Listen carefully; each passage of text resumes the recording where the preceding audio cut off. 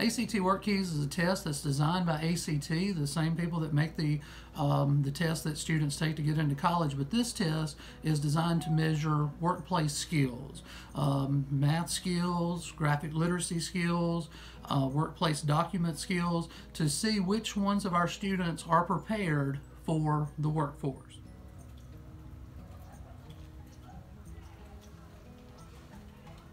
It is very important for our students to have this test because some kids we know will go right into the workforce, and some companies require a WorkKeys score.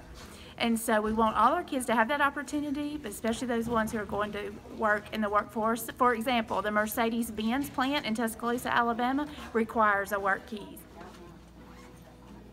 This is an opportunity for the students to be able to get ready for the real world. There are already lots of companies that are requiring this to be able to work there. As a matter of fact, last year a student told me that her mom was going to get a job and she had to take it. So I mean, it's relevant and it's out there, it's a real thing. So our teachers have worked with these students pretty much since the beginning of school, working on the WorkKeys curriculum that is pushed out by ACT to improve in those areas in applied mathematics, workplace documents, graphic literacy.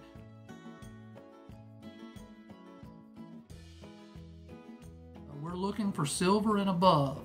A student who scores silver level in the ACT WorkKeys is deemed to be work ready. So whenever an employer is looking for someone to hire, they're looking for someone that has scored silver level or above on the ACT WorkKeys.